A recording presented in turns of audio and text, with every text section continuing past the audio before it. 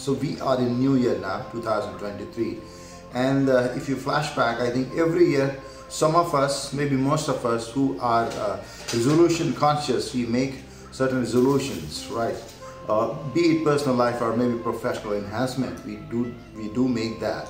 And most of us, what actually happens is till March, till 31st March, from January it's like a March past, yeah.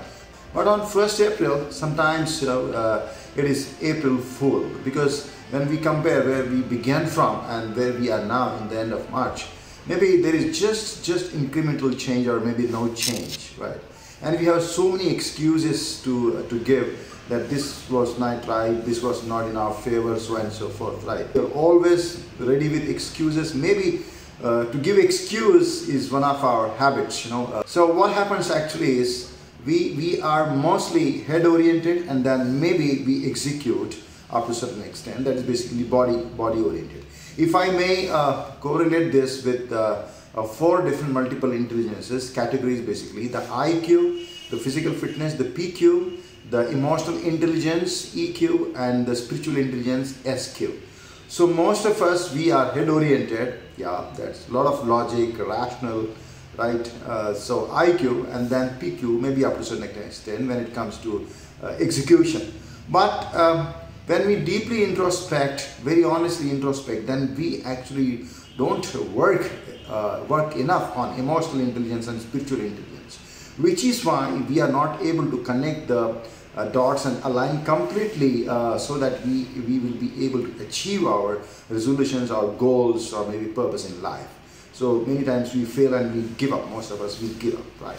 So when it comes to IQ, how to enhance IQ, definitely you need to do that which can enable you to think more, constructive thoughts. That's very important. Creative abilities, yes, that's what IQ is. And IQ is not limited to some fast mathematical calculation or cracking certain equations of science or something like that. No. Or maybe working out very fast on ROI when it comes to customer interface. No, it's not like that. IQ is basically utilizing your brain to its fullest possible potential and leading a life which is filled with a lot of happiness, harmony, and great health. So IQ is basically understanding things as they are. And that is possible only when you have absolute clarity when it comes to your emotions and your spiritual intelligence. So it is very much linked to it. And definitely your body when it comes to physical intelligence, that what you are eating right, and are you doing certain physical exercises. So how to enhance IQ? Be more on creative side, be more on constructive thoughts, yeah? That you always have a choice. How to enhance your emotional intelligence is basically empathize. Empathize people, not at thinking level, but not at just thinking level, but feeling level and doing level. Do something for them. That's empathize. Once you empathize, once you replace yourself in their shoes, yeah, look at the things from their perspectives, then you can definitely get into excellent emotional intelligence. And third is spiritual intelligence. How to do that? There are many ways, maybe meditations, certain therapies, but I believe, and I've been practicing for the last so many years, 3 decades now, is basically an ability to snap your mind, being aware that you are aware, being in the present moment. Yeah. So that is self-awareness. We're not going to get into the details. That's how we get into spiritual intelligence. That's the being present is the door. Being present is the master key.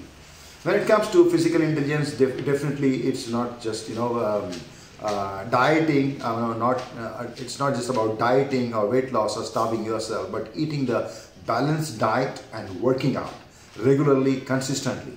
Go slow, respect your age, respect your gender, respect your lifestyle. Go slow, be steady, be stable, but be soulful. I mean, whatever you are doing, be there, be committed to yourself. Yeah, it could be yoga, it could be strength training, it could be aerobics, it could be cardio, it could be circuit training, whatever it is, be consistent.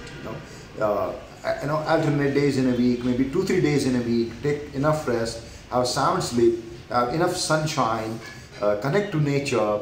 Yeah, so have complete overall healthy lifestyle. Be aware that you are not eating junk food or too much of fried stuff. Getting in all kinds of toxicity, not just but throughout 5 senses, what you are watching, what you are looking at, because what you are looking at, it's looking at you. Yeah, so beware what you are watching.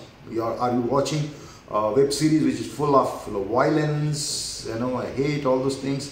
Because those thoughts get into you, and that definitely affect your biochemistry, isn't it?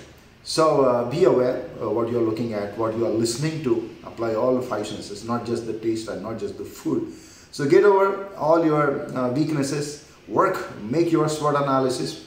Now try to deeply and honestly introspect on your weaknesses, work on that, and convert your strengths into super strengths. Wish you all very happy, very healthy, very harmonious, very holistic 2023. Thank you. Bye-bye.